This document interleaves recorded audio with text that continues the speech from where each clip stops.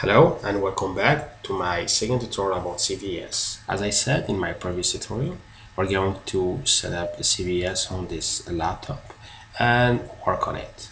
This is the way that we're going to use it. I'm going to make two examples. The first example will be about how to add a file in CVS, how to make the check-in operation, the checkout operation, how we're going to tag the files, how to make a branch, and the second example will be about how to create a repository and how to create a model.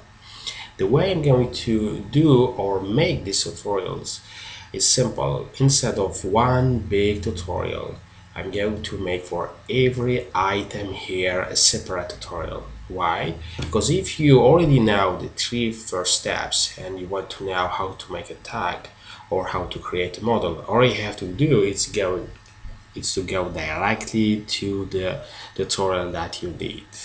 This is how it's going to work. Let's start.